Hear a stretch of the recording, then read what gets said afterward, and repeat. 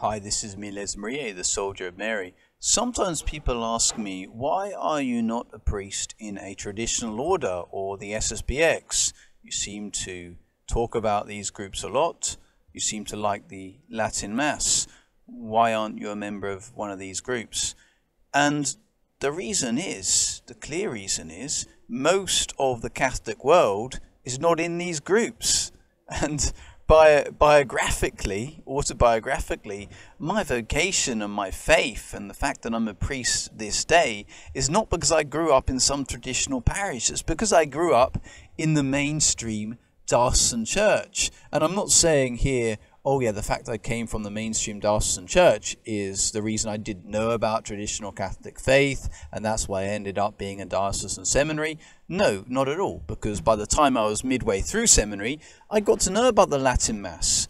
I finished university in 2007, just the time of the motu proprio, and so all through seminary I knew about the Latin Mass. I went to it the first time when I was 21, I think, and I got to know more about these orders and these groups. And I made a decision as I was going through seminary, look, I was reached by our Lord Jesus Christ in a very ordinary and normal Catholic parish and diocesan Catholic school. That's how Almighty God reached out to me and drew me to himself. And I felt called to do exactly the same for exactly the same kind of person as I was when I was a teenager.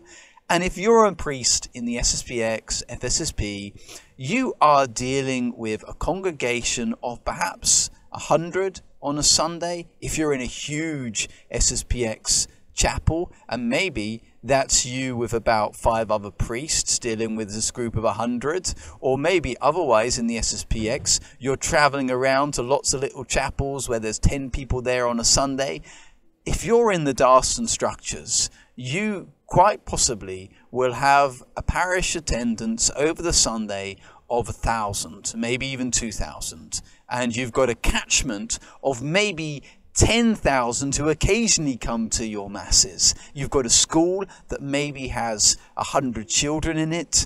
You've got loads of other apostolic activities open up to you. Being a hospital chaplain, for instance. If you're a diocesan priest, you can be a hospital chaplain in a hospital with maybe 1,500 beds, and you can have the privilege and the responsibility of going around to see all of the Catholics who turn up in the hospital, to speak to them, to console them, to offer them the sacraments. It's an apostolate that is not open to these traditional orders. Their reach is small.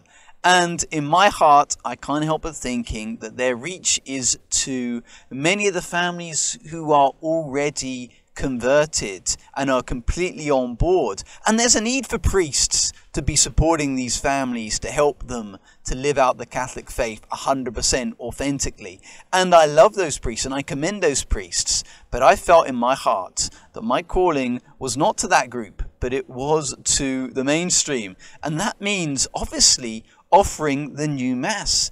And the thing is, I don't hate the new Mass. I like the new Mass when it's offered reverently with devotion. And actually, there's a lot of, people say it's a bad thing, there's a lot of flexibility with the new Mass, and it's certainly true. You can offer the new Mass where every single day you have the I confess, you have Roman canon, you have offertory prayers in silent using the old offertory prayers. You can have long pause after Holy Communion for prayer. You can try and encourage people to receive communion on the tongue exclusively. You can set up your church so logistically people use the altar rails. You can use the water and the wine to do the ablution of the chalice after Holy Communion. There's so much flexibility in the new missal that actually the new Mass can be as dignified, as beautiful, in my opinion, as the old. And so it doesn't pain me. I prefer saying the old Mass. I won't lie to you. I prefer saying the old Mass.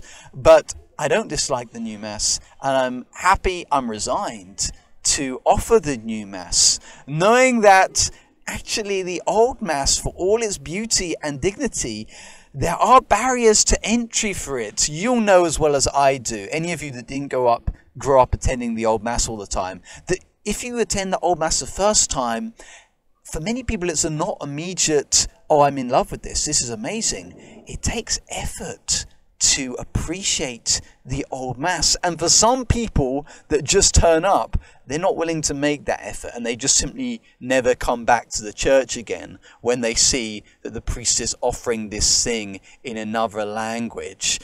And so when you're saying the new Mass in a very dignified, reverent way, there's not that same barrier to entry. And my hope would be to lead people to have an appreciation of the Old Mass. Because in my view, one of the drawbacks of the vocal participative element of the new Mass is that it kind of has a tendency towards keeping people in the first and second mansions of the interior life, because the whole of the liturgy, you're so exteriorly participating, you're in some way inhibited from advancing more deeply in the interior castle, going into the third, fourth, fifth, sixth, seventh mansions of the interior life, which I think that arguably the Old Mass is more ordered towards. So whilst there's a barrier of entry for the Old Mass, and the new Mass doesn't have the same barrier of entry, the Old Mass, I think, has got